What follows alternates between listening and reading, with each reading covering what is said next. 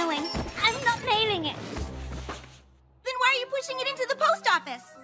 Oh, I didn't realize Griffins worked at the Ponyville post office. Oh, no, I don't work here exactly.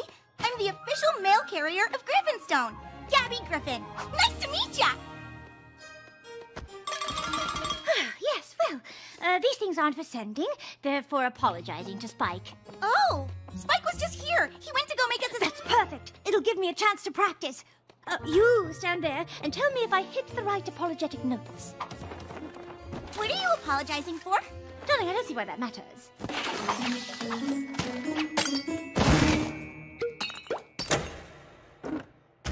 And that is why I simply cannot bear the thought of having hurt you. And even though I don't know what it is that I did, I want you to know that it doesn't matter. Because I am prepared to do anything to make it right. And scene. Oh, sorry, dear. I said, that sure sounds genuine. Well, of course it sounds genuine. It is genuine. Rarity? What are you doing? Obviously, I'm working on my apology to you, Spike. I don't know how I could be more genuine. I mean, Spike! Oh, Spike! I am so sorry. Please forgive me.